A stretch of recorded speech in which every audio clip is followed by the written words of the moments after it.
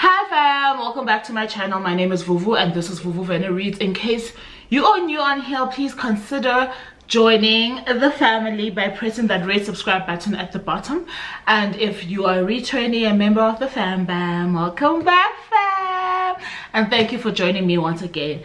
And today I am coming at you with something that I haven't done for a while, and I don't want to jinx the year, but I feel like these vibes are the thing that's gonna work out for me this year. And I'm saying this because I managed to stick to a TBR, I want to say maybe in December and in January, so something's definitely happening. And as much as you guys are aware that I am a mood reader, I don't think that will change, but there is some kind of, you know, energy in the air that we need to lean into. And as such, here is my February TBR.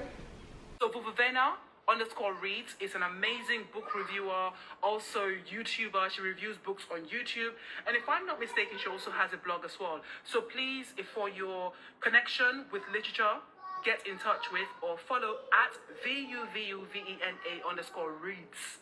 She is based in South Africa, and I think it is also extremely important to follow literary content creators who are based outside of the West and in continental Africa, because they do a really good job of bridging the gap. We appreciate you, Vuvu, for bringing us Turning Pages and for bringing us your BookTube channel. You know, this is a chance for people to actually see some people that I really enjoy. Please consider pressing the red subscribe button down below, and if you are returning, welcome back fam. Vuvu, you're amazing. Thank you so much for your time. Okay, let's start with my baby. You remember her? We haven't given her a name yet. Do suggest a name in the comments down below. I'm gonna start with the books that I'm carrying over from last month. You know that my mission is to read 5 books a month. So if I haven't done 5 books a month, I'm going to try and add to the following month, if you get what I'm trying to say. So if I manage to do 4, it means the next month I'm going to do 6. But if I'm in the mood for more, I will definitely then pick around in my shelf for more. So, oh child, don't lose your spot, girl. Okay. So, like I'm saying, I'm starting with the books that I'm carrying over from last month. And first up is The Chalk Man by C.J. Trudeau. You guys, oh, hey. Embarrassing much. The Chalk Man by C.J. Trudeau. I think you guys might have heard me talk about it during the last sprints that we had. I wanted to get into it, but then I started working and it was still flowing very well. This is the debut novel by the famous C.J. Trudeau, and I haven't read anything by her ever, so I thought, why not start with a debut, because I love me some debuts. Okay, I feel like that's the best that I can ever get from an author. I have not been proven wrong to date, so I'm still gonna stick with my love for debuts. So I know that I want to read her other books. What's the other one that everybody likes? I forget what it's called. But before I get to that one, I wanted to try her out, right? So that's what I'm reading on the Kindle. The Chalk Man by C.J. Trudeau. So far so good. I dropped off at some point and now I want to pick up again. And the other thing that I did carry over from last month is A Little Life by Hanya Yanagihara. I'm sure this one needs no introduction. This is our first book club pick for the month of January as the Fully Booked book club, which we started with the ladies from Fully Booked Sprints, and so far so good. Absolutely loving this one. It is sad. I think that I'm still holding off the tears, right, because I feel like maybe something worse is gonna happen and I can't be caught wailing too soon, if you get what I'm trying to say. But so far I am enjoying it. It is, like I'm saying, a book that I have brought over from the month before. The other one, which just refuses to, you know, be finished, but we towards the end, is this bad boy over here, which is Finding Me by Viola Davis. I absolutely love the fact that actually it snuck its way into February, because we know that for all of those people that do follow American based Black content creators, especially in the bookish space, February is Black History Month in America, and I think that this is going to be part of that vibe for me. Like I'm saying, I'm almost done. I'm really almost done with the book, so it can't go into March. Okay, we've been reading her for too long. And the other book that I did carry over from the previous month is the second book in the Sarah J Maas series, which is A Court of Mist and Fury. We are still getting perspective from Farah's side of things, but obviously new things are developing here and new sparks are being sparked, and we are definitely enjoying this series. We've always enjoyed it, so that's no news. Okay, let me then share with you the new books that I have on my pile, and I think I'm gonna start with the South African authors. I'm sure you guys know, and I have said to you guys, maybe not, maybe, well, I often forget what I've said during the sprints and what I say to you guys on camera, but I do think that it was during the sprints when I think Charity asked us what our reading goals for the year reading goals for the year were. I don't know what's going on with that speech, and I did mention that I want to read more local books, preferably from my shelf. But if I have a book in mind that I don't have on my shelf that I really want to read, I will definitely go off and purchase it. So the book series that I'm currently wanting to get into is the Scarred series, Scarred and Damned by Ayanda Xaba. I met Ayanda at the I'll see if I have a picture with her. Actually, I'll put it up here, at the Gauteng International Book Festival in December, and she asked, like, specially for me to read her book, so I did get myself a copy. And then we went at the beginning of this month, we went to the Ilembe Book Festival, the inaugural one in Durban, KZN, and I got the second one. She's part of the organizers of that specific book festival, so I got the second book called Damned. I do want to read you guys the synopsis of these two, so whenever I put up any South African / African books on the channel in terms of TBRs, I will definitely give you guys the synopsis at the back, because I do understand that some of these books are not books that are always in anybody else's radar, unlike the Finding Me's, the Little Lives, the Court of Mist and Furies, right? You guys have easy access to those. They're spoken about widely, right? And I think that we would be doing our authors a disservice as African and South African readers if we don't use our platforms to just give you guys a taste of what it is that they have to offer. So with that said, I think, yes, let me tell you what Scarred is about. This is the cover. Ooh, child, I don't even think you guys will be able to see. I think this is a heart. I think also my lighting is not that great, but it says, Scarred, for love always leaves a mark, a thriller novel by Ayanda Xaba. This is definitely not her debut, but this is her first book in the series.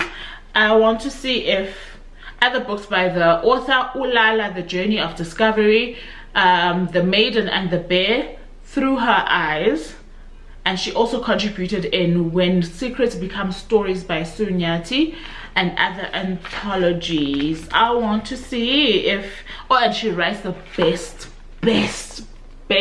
messages when she signs your books. Like, I have absolutely loved the things that she has written for me. I don't see the about her section, but anyway, let's go. It says, Sizwe, with his undeniable charm and good looks, laid in the pool of his own blood, breathless. Ooh. The scar on his left cheek, the only indication of the once notorious lover Mzansi has ever seen. How many girls did he violate? The police would never know. The scar being a souvenir from his first victim, he spent hours looking at it, admiring it. Years after the incident, he got an erection every time he touched it. His scar, his mark. Sizo Abantwana, the screams were his drug. First, he thought that's all he needed, just another terrified scream to get his high. But that's not how drugs work. he would start with the screams, spanking, strangling, raping, burning, cutting. Why stop if you could get more? He never stopped, not until she stopped him. Hey, Bo! What am I getting myself into? Okay, so the second book does have about the author. So this is Ayanda. I know my camera sometimes betrays me with this. Focus, Vena. Yeah. I don't know if you guys are gonna see. Now it says autofocused. Okay, about Ayanda Xaba. Ayanda Xaba is a self-published author from Ladysmith, KwaZulu-Natal, who is passionate about her family, women empowerment, and traveling. When she's not creating stories, she is an avid reader who likes binging on horror and psychological thrillers. I could have told you that, yeah. She contributed in When Secrets Become, stories edited by Sunyati, and has published 4 books: Ulala, The Journey of Discovery, The Maiden and the Bear, the award-winning Through Her Eyes, and Scarred. This is her 5th book and the 2nd book in the Scarred trilogy. Okay, it's gonna be a trilogy, child. I don't think the 3rd book is out yet. So the 2nd book there is called Damned, and it says revenge is a love language. Ooh, I love this cover, by the way. Okay, so Caesar Boyson, Alexander Boyson, and Dan Mpulo. Together they are the Mpulo brothers, regular colored men owning a restaurant by day, notorious crime scene cleaners running the Johannesburg underground criminal world by night. From being orphaned in Noordgesig to hustling their way to being one of the city's top players, through the help of a long-lost sibling and Dan's best friend, the brothers managed to live a double life while building an empire. Dan's life loses its balance when Sizwe, his best friend of 21 years, is found dead. While trying to help their little brother in dealing with his loss, Caesar and Zonda battle memories of their lost childhood and the sacrifices they had to make to get to where they are. As someone who believes in the gospel of vengeance, Dan tumbles into a dark hole trying to find his friend's killer. A blast from the past forces him deeper into darkness, and he commits one of the biggest crimes known to man. While trying to fight his strange sexual desires and avenge his friend, he has to deal with the turbulence in his romantic life and loses the very meaning of life. How far will he go to get his vengeance? Okay, so the next one needs no introduction. It's Little Miss Ma'am, who is Angela Makholwa, and the book is The Black Widow Society. I was going through her books chronologically at some point and then I fell off, but we back up now, especially since Red Ink is going to be on Showmax as a series. That's her debut novel. I will link my review to that novel up here for you guys in case you have not seen it. But the show is coming out on the 9th of February on Showmax, and it is an 8-part series which will then continue with new episodes every Tuesday. So this one is her 3rd book. Funny enough, Red Ink is the debut. It's been turned into a Showmax series. The 30th Candle is her sophomore, which was turned into a Netflix movie last year. So I cannot wait to see what else she does with the rest of her books, if anything at all. So that's very exciting. Black Widow Society is her 3rd book, and it at the back reads, okay, let me tell you about her first. Angela Makholwa lives and works in Johannesburg. Her debut novel Red Ink is a gripping psychological thriller. This was followed by the entertaining escapades and sexual misadventures of modern women in The 30th Candle. Black Widow Society marks a return to an exhilarating crime-ridden world. And it reads, in 1994, when South Africans were finally seeing the light of freedom and independence, 3 well-respected businesswomen, Talula Nduli, Edna Edna Whitehead and Nkosazana Khumalo formed the Black Widow Society, a secret organization aimed at liberating women trapped in emotionally and physically abusive relationships by assisting in eliminating their errant husbands. For 15 years, the Black Widow Society operated undetected, impeccably run by the Triumvirate. With the help of their suave and mysterious hired gun, Mzwakhe Kuzwayo, a slick ex-convict meticulous in his responsibilities. But as the secret organization recruits more members, the wheels of this well-oiled machine are threatening to fall off. Will Talula's controlling streak or Nkosazana's unfettering material aspirations jeopardize the future of the Black Widow Society? Or perhaps one of the new recruits, unsettled by the reality of the elimination of her former husband, will lose her nerve and expose the workings of the group after all this time.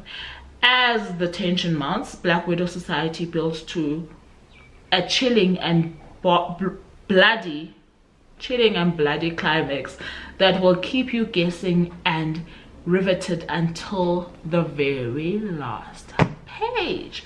Okay, yeah.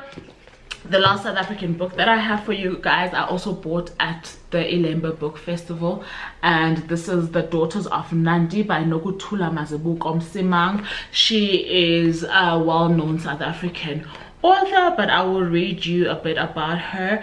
It says Nokuthula Mazibuko-Msimang is an academic, filmmaker, broadcaster, and author of 6 books for younger readers.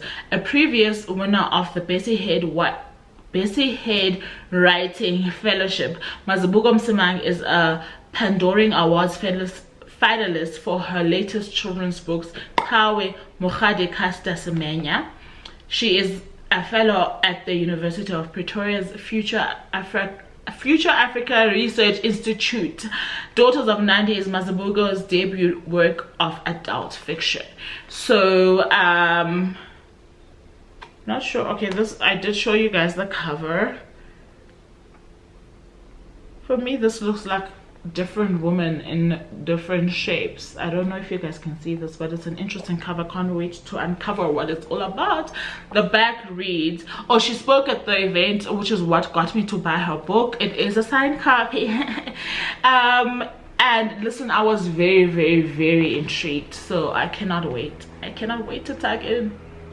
Okay, it says, as she took her dying breath, Nandi Mhlongo, mother of Shaka Senzangakhona, cursed the house of Zulu and her family, the Mhlongos, for the disrespect she endured at their hands. In the ancestral realm, Nandi worries that her malediction may have been rash and too dangerous for the descendants of the 2 houses. The curse can be undone, but it will need a human medium to convey the message to the progeny. Through 3 historical periods, 3 women who are extraordinary in their different ways will seek to get restitution for Nandi. Gentle Kia, of a Motswana woman of the house of Maochi,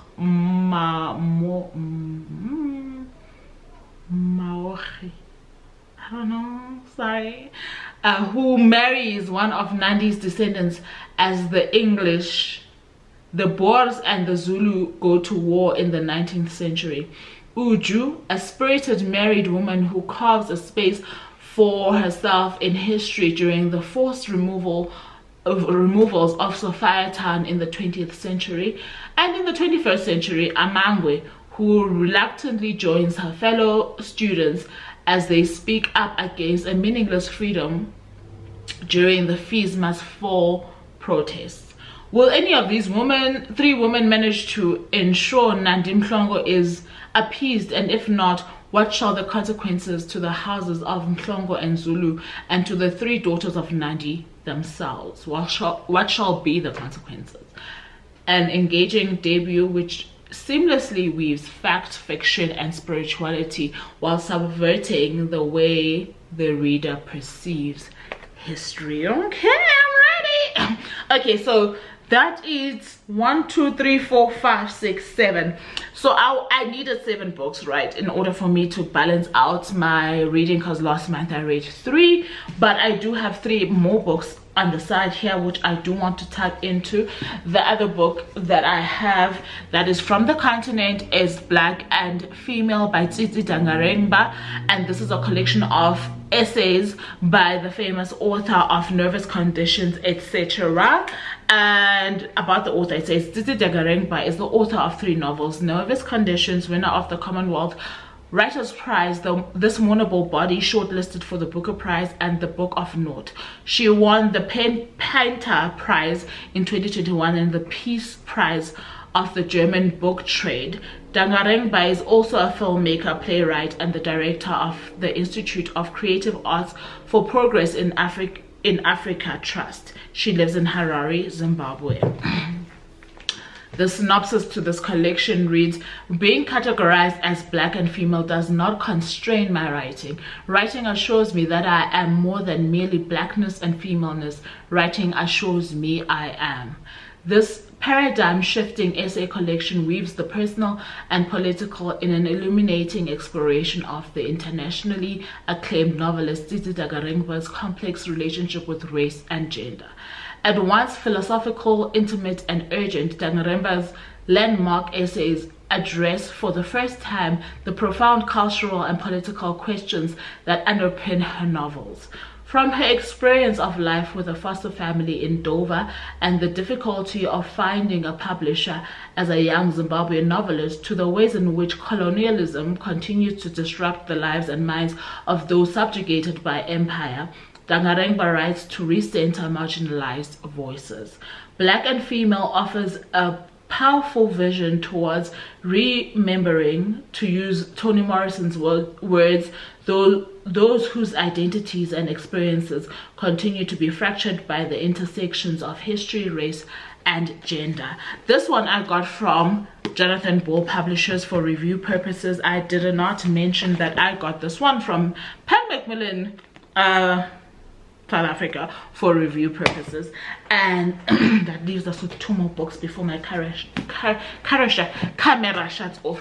So I do intend to at least start A Court of Wings and Ruin by Sarah J. Maas, which is the next book after A Court of Mist and Fury in the series. And lastly, because of Black History Month and because I really have been wanting to tuck into this one, I will start The Prophets by Robert John Jr. This one was sent to me by Jonathan Ball Publishers for review purposes as well. That brings me to the end of my TBR pile. It's rather ambitious, but I've got faith because most of these books are carryovers. So I'm just hoping you cross fingers with me, because I will be back here next month to tell you which ones I managed to get through. Otherwise, you can keep up with me in terms of how far I am with whatever it is on the vlogs. And until next time, I love you so very much for choosing me. Bye now.